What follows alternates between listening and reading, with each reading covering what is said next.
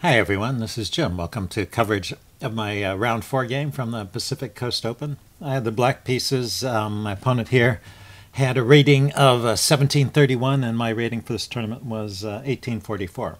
So he kicked off with d4, went knight f6, c4, e6. So I'm looking to play the Nimzo Indian if I get a chance, and or something else if he plays knight to f3 and avoids the Nimzo, then I can play a variety of different systems. But I like to play the Nimzo if I get the chance. He played a rare move here. He played bishop g5, and actually I had seen this in a recent blitz game, and so I'd actually had this position before.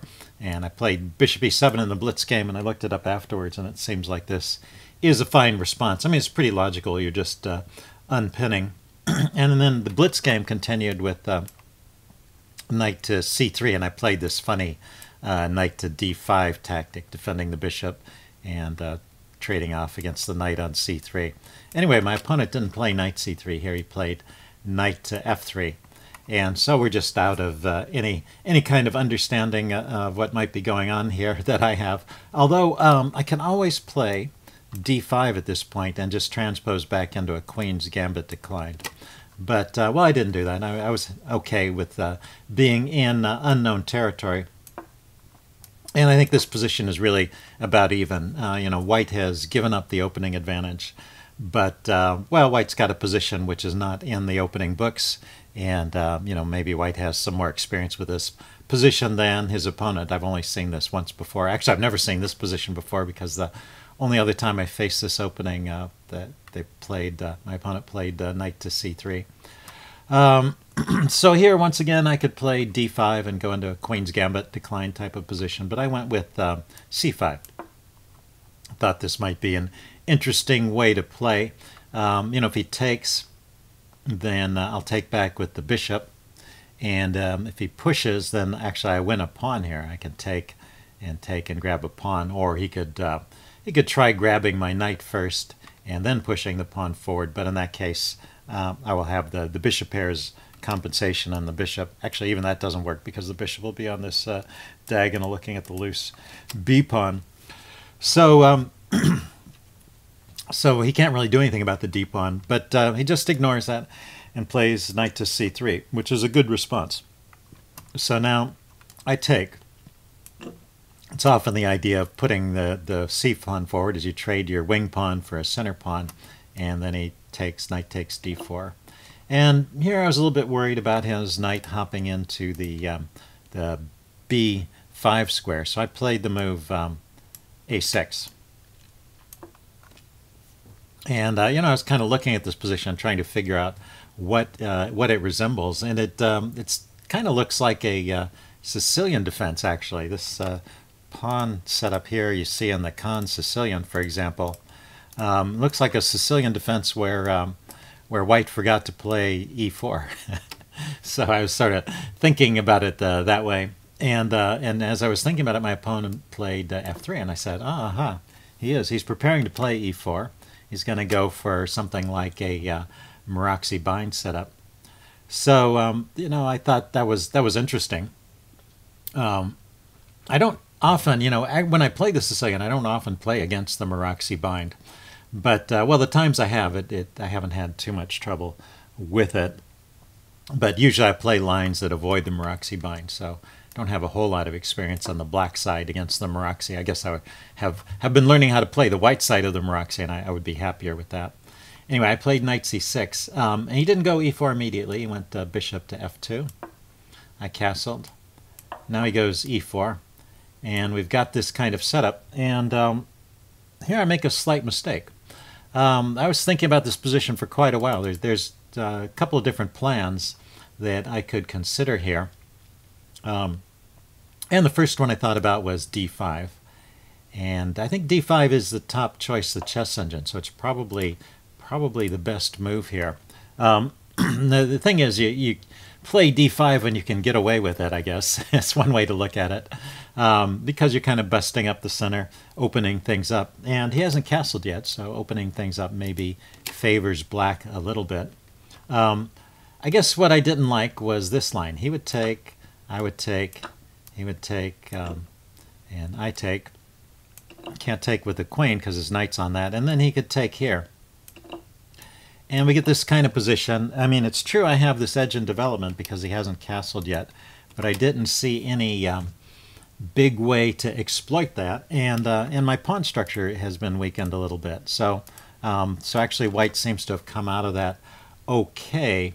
But well, when I put this on the chess engine continued the line. It didn't stop here in its evaluation. This is about as far ahead as I evaluated during the game. It said, no, black is still better because, for example, in this line, say bishop to c4, you know, white wants to develop a bishop so that he can castle, put some pressure on the center.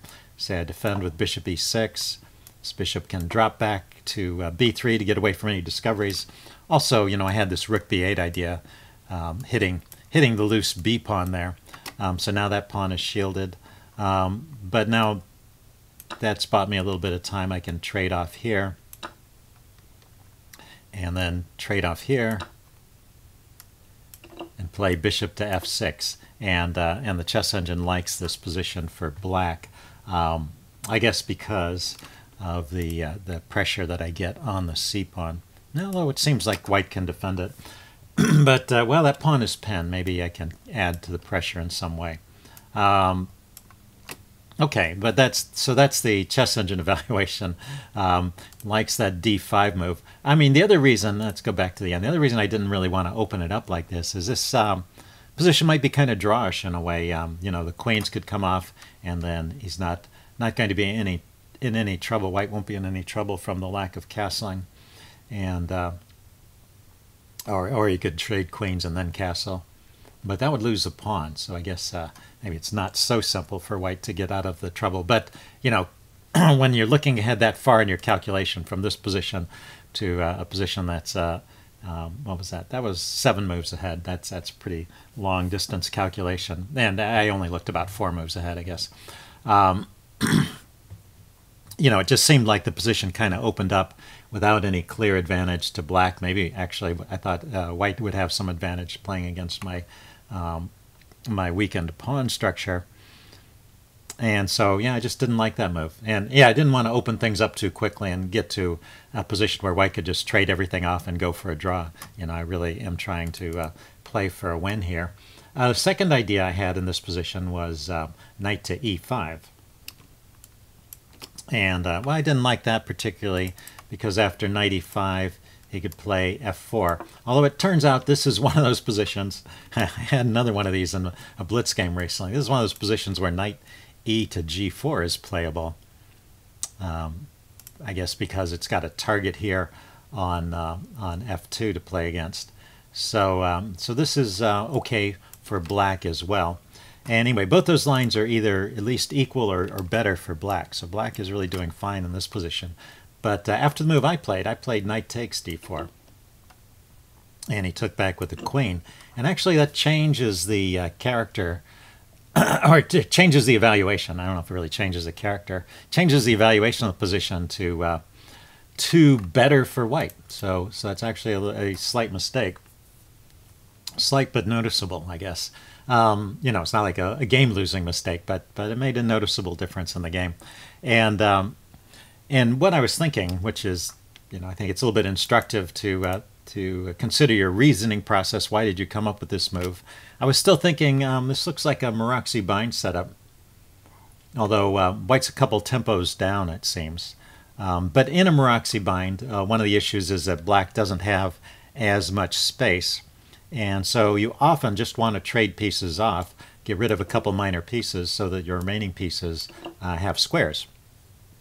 And so that's kind of schematic thinking. Well, first I did the calculations of those two lines, the d5 and the knight e4 line, and they didn't seem to lead anywhere. And then I just was sort of thinking generally about that, and so that kind of schematic thinking led to this decision. But it's a mistake in this particular position. I should have played one of those lines.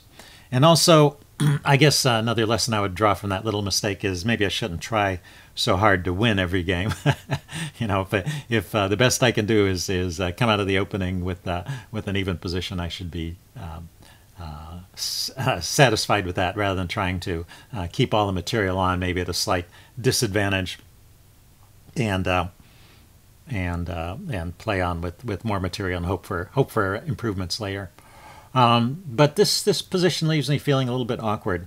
I guess also because I was thinking schematically when I did that trade. I didn't really evaluate this position tactically, like what are the next moves going to be. But notice that White has some pressure along this diagonal. I mean, really, I kind of wanted to play the move b6. Now that White's gone for a Moroxi bind, one setup that I might play against it would be a hedgehog, and the hedgehog would be pawn to b6, bishop to b7. Maybe this pawn goes to d6, and this knight routes around to, say, c5 or e5. And that's a reasonable way to play against the Moroxi. But he's preventing b6, or making it a little bit awkward right at this position. Let's see, is this a place?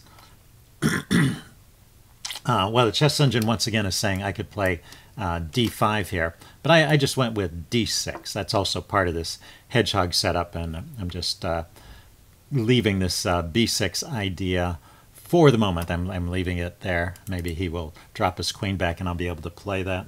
But he didn't. He went bishop to e2, logical play, just preparing to castle.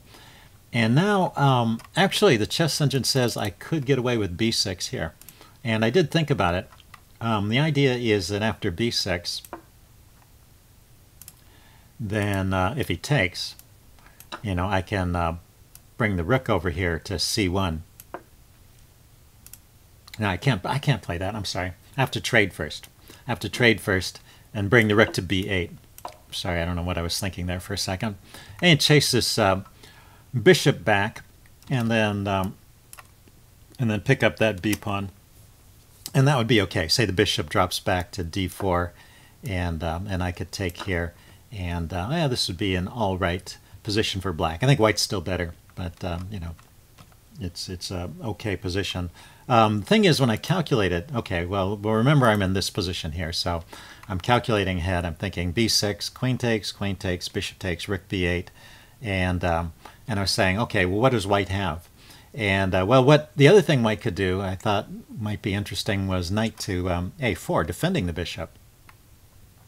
But actually, that doesn't work at all. Anyway, that line with knight a4 defending the bishop left me thinking, oh, I don't have much here. But if we let's go forward again, b6, queen takes, bishop takes, rook b8, and then now knight a4 here, defending the bishop. I can play bishop d7 in this position, and now he's having trouble defending everything. The knight is hanging immediately, and if it moves, the bishop is hanging. So knight a4 is really not a move in that position at all.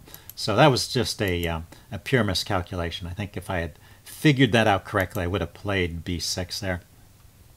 And instead, at this point, I gave up on that idea. Oh, but also, let's see, one other point about b6 is that he's not required to take. And he could just play something like rook c1. And after rook c1, I don't really want to play bishop b7 because then he can take. I don't have this rook b8 idea.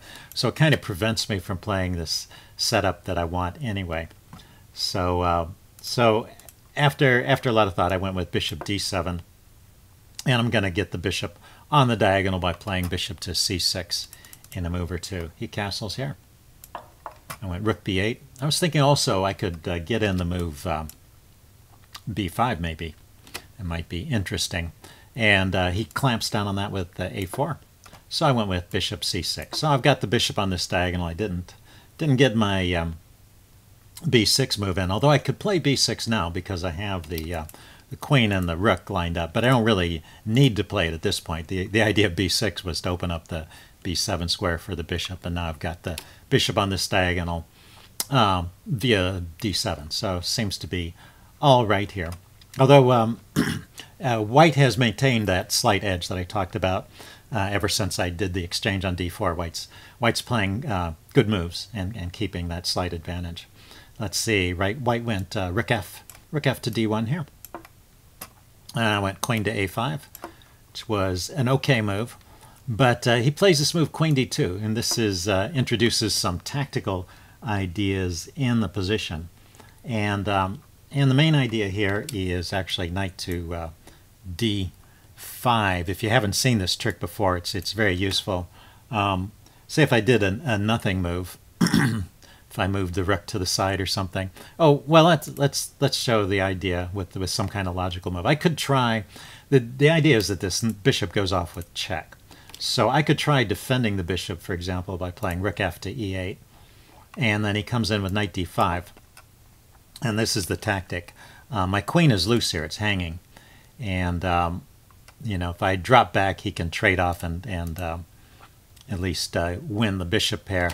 And if I take the queen first, then he doesn't take back right away, but he takes his bishop off with check, and then takes the queen.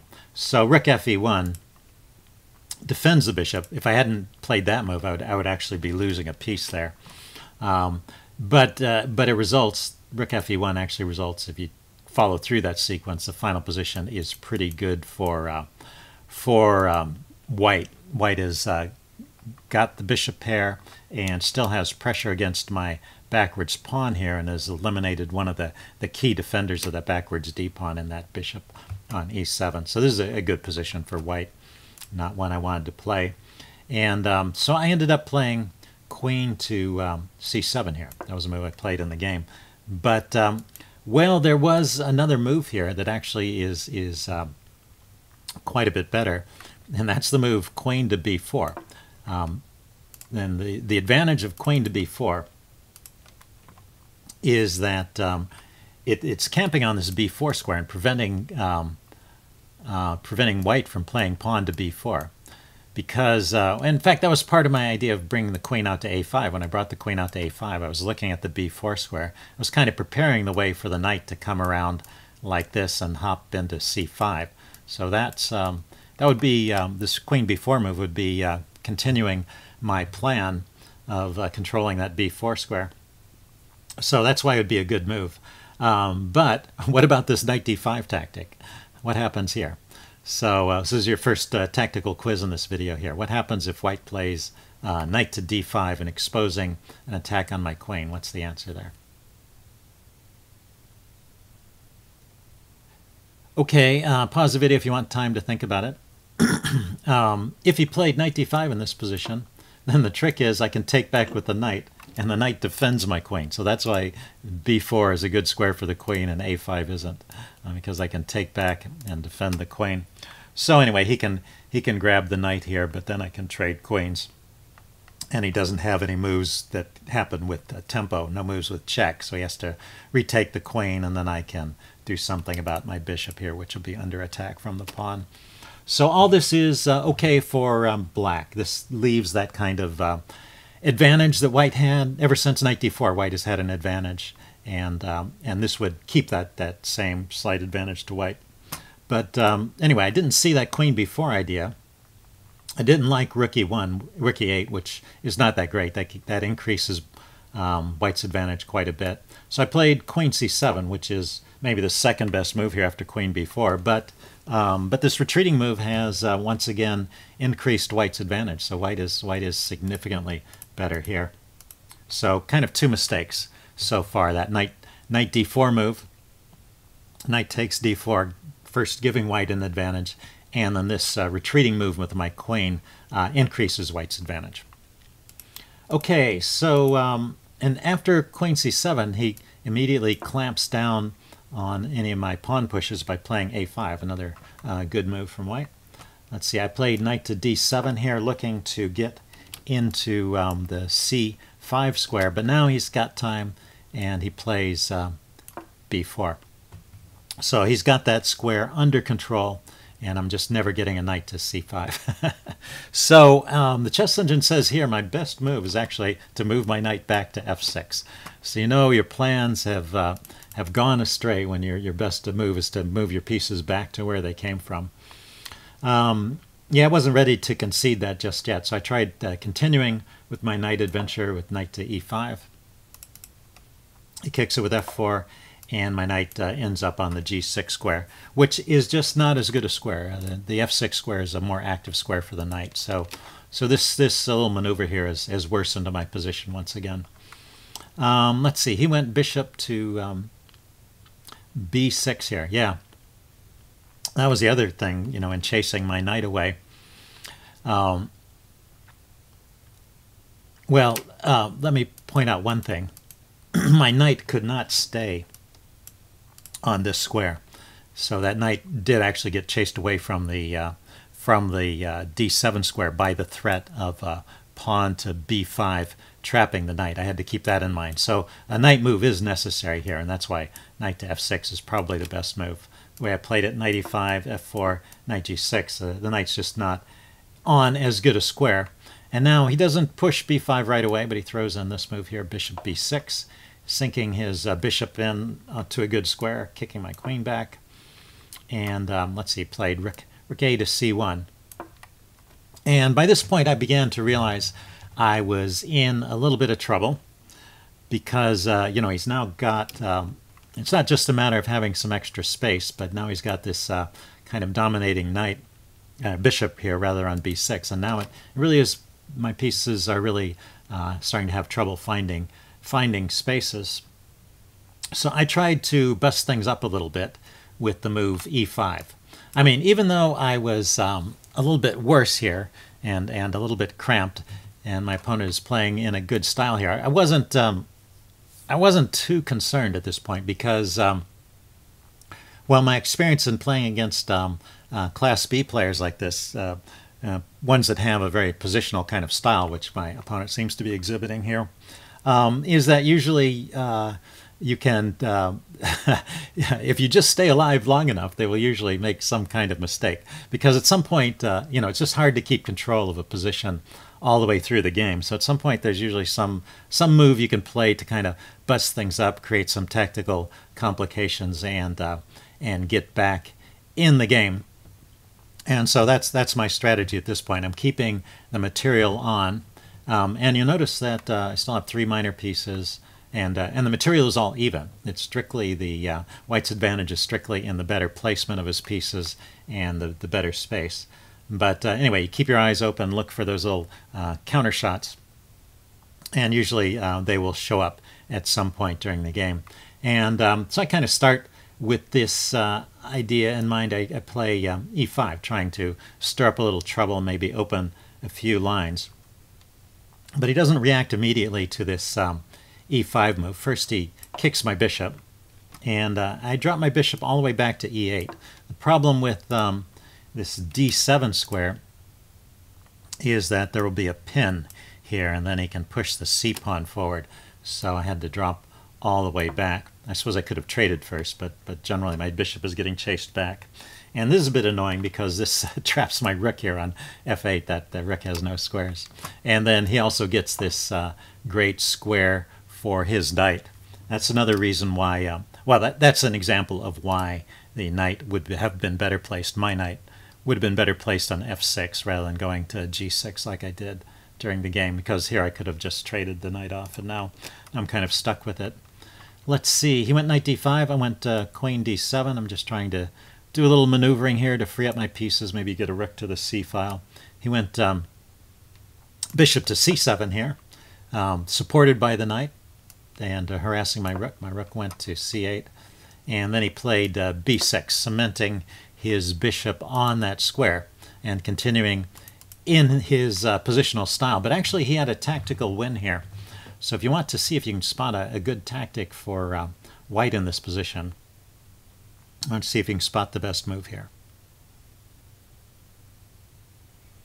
Okay, pause the video if you want time to think about it. I'm giving the answer away. You could have taken here with check. And after knight takes with check, I take back with the queen, and then he can play bishop takes d6. And he's got this skewer, so he wins a pawn and he wins the exchange. So that would be best play there. And that shows an example of how you can convert an advantage in space and activity to a material advantage. You know, I just have, my pieces have been kicked around and put into bad spots, and now this is the time that white should cash in. But b6 is also a good move and just sort of maintains white's advantage. Let's see, but it allows me to open up a line here. I play e takes f4. He takes now. He maybe spotted the idea at this point. And I took back with the knight. And maybe I had knight takes in the other line too. Um, and But still, this does win some material. And he has to choose. He could take here or here. He decided to take the f-pawn. And then I went queen e6 here. I'm taking a look at his loose pawns. Well, actually, this isn't loose, is it? I'm taking a look at his loose e-pawn here. And yeah, that's not loose either. Sorry.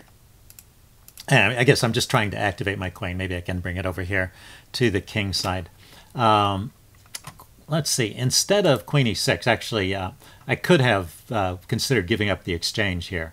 Rook takes c7 is one of the better moves here, actually. Pawn takes. He's still going to win this pawn. But so he's just up the exchange here. And but it does solve some of my problems, and maybe that's the best way to play this position. I just didn't want to give up material, and basically my strategy for surviving and winning these types of positions is to try and keep the material on and look for mistakes and inaccuracies from my opponent. Anyway, so I went queen e6 here, and he played the move rook takes d6, and yeah, I'd seen this one coming. This is a good move, but I had an idea here. So after rook takes d6, my queen has no squares, but I have the move knight to g6, counterattacking his queen. So I was hoping some of these complications might be favorable to me. He just dropped his queen back here, and then I dropped my queen back to e7. And, well, one thing I like about this position, one improvement maybe that I've had, a slight improvement, is that this rook is occupying the e6 square for the moment, and so his bishop isn't coming there. I just need to get this bishop off the back rank somewhere along this diagonal, and then I can get my rook into the game. So I was thinking, maybe I've kind of wiggled and squirmed and gotten out of trouble. He played just c5 here, cementing his rook on the e6 square, and I played the move bishop to c6. So this is, yeah, bishop to c6 is another mistake. So why don't you find the best move for white here? Okay, pause the video if you want some time to think about it. He found the move here. This is he missed this tactical idea earlier, but he found a tactical idea here, which is rook takes c6, a very good move. Just gives up the exchange, but these pawns are killer. And also this pawn is loose.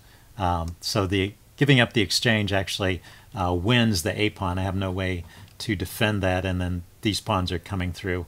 They're very dangerous. So so anyway, it's all good for white.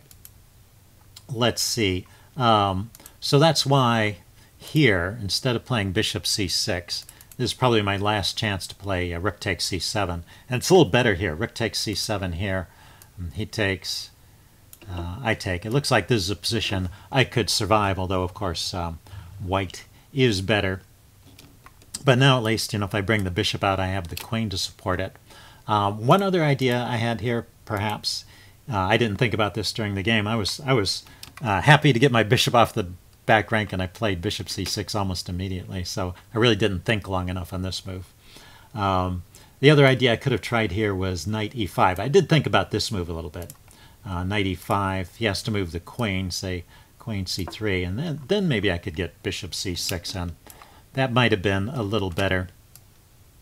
Although when I put this on the chess engine says white is still doing very well here with the move rook to d5. Not a move I would have thought of, but another way of giving the exchange back. If I take the rook, then he takes with the pawn, and this armada of pawns is going to win the game for white, basically. So that's a difficult position. And I played the move bishop c6 a little too quickly, and that was like my third and final mistake. I think it's all downhill from here. So, like I said, he spotted the idea. He took the bishop off, and then there's no real defense here. Let's see, it's white's turn. He didn't take on a6 right away. He played bishop to d6, harassing my queen. Let's see, I went queen g5. I'd spotted this idea. Queen comes out here to g5. to hit his rook with a tempo. This gives me time to save my rook, so I wasn't giving back the exchange. Or so I thought, but then he plays rook f1, and I can't actually move this rook away because I need it to defend f7. So he can take the exchange anytime. Let's see, I played knight e5 now, and he played queen f4. Is another good move, and basically forces an exchange of queens. Because if I move the queen away, then my knight is loose. The knight's hanging. So I have to trade queens or move the knight, and then he can take my queen. So this basically forces an endgame, and white's just winning this endgame. Let's see, what did I play here? I played rook fe8. Well, at least I can get my rook. So I did manage to avoid losing the exchange, although he could have taken it. But he gets b7 in. And I move my rook aside, and now he grabs this pawn over here, which has been hanging all this time, but he's just been waiting for the right time to take it. And you can see that white's going to win with these advanced pawns. In fact, let's count the material. What happened here? Oh, yeah, he actually gave up the exchange here. So I'm still up the exchange, but these passed pawns are winning over here on the queen side. Let's see, I tried knight d7, maybe giving up a piece up for in order to stop the pawn. He went bishop to c4. I went king to h8. He was threatening to come here with check and pick up the rook. So I couldn't defend the pawn, so I just moved the king away. But he now pushes the a pawn forward. I tried knight takes c5, and we're on move 40 here. It's actually safe for him to take the knight. I was thinking I would have this trick where I would go here with the rook, check, and then here and skewer those pieces. I still wasn't sure it was working because he has these winning passed pawns over here, but that's kind of what I was going for. But, well, it turns out after rook d1, check, he can block with his rook, and I don't have time to play rook to c1 to skewer his bishops anyway, or to get behind the pawns. Either way, it's just not working. So he could have just taken my knight. Instead, well, this is move 40. He played b8 queen, and this wins as well. Just not quite as fast, but he made the time control, and that's the important thing. He had used up most of his time, so he had to play that move before the time control. Let's see, I took. He takes. I take, and he plays a7. And you might think, well, haven't I survived this somehow?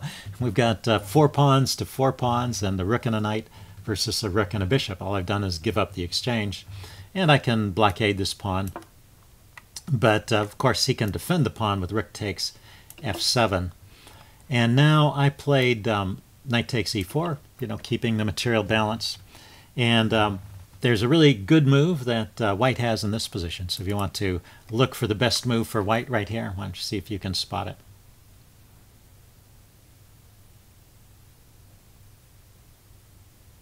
Okay, pause the video if you want time to think about it. I'm giving the answer away now. He found the move, and it was rook to b7. It's a great move because it's threatening this check. And this check just wins by queening or winning the rook. And so I have to move my king off the back rank. And when I do that, he has bishop d3, pinning when winning my knight. I can't get over to defend my knight in time. So anyway, this is a lost position, and I finally resigned at this point since he had made the time control. Let's see, if I don't play knight takes e4, you might think, well, that's the problem, that I played knight takes e4 and set up this skewer. But if I play another move here, it's like the knight takes e4, by the way, is the top engine choice, so that's how bad the position is. I mean, I could have tried king h7 here, which is one of the other engine choices, maybe the second choice. But he can just push this pawn forward. Let's say I bring my king out here to attack his rook. Pawn goes all the way forward, supported by the bishop to defend his rook. So yeah, it's just a winning position for white. And a very nice game played by my opponent. This was actually my last game of the tournament. What happened was after this game, I didn't really sleep that night. This was the second game on Saturday, and it went long. It was a long game, so it was late when I went to bed, and I just couldn't sleep. I mean, it was a tough loss because my mistakes were kind of small, right? There was that knight takes d4 moment when I took here, giving white some kind of slight edge. There was this queen c7 when I retreated the queen, and that increased the edge. But basically, there was never a moment in all this game where white slipped up and gave me an opening. So you know, it's a tough kind of game to lose. And then bishop c6 was finally the losing move. So those were the three losing moves. The three moves that cost me the game, I suppose. And it just was a gradual process too. So you know, it was a long and losing struggle. So it's kind of a tough loss. Yeah, so I didn't sleep very well or hardly at all that night. And the next morning, you know, I was faced with the prospect of playing 2 more games against lower-rated players who were probably well-motivated and in a sleep-deprived state. I just wasn't up for it. So, so I withdrew from the tournament, and instead I went for a walk that day. So that's it for this video. I'm going to do one more video on the series where I sum up the results of the tournament overall, talk about how some of my opponents did during the tournament and some of the winners in the other sections. And then I'll show some pictures from my hike. And I will see you then. Bye.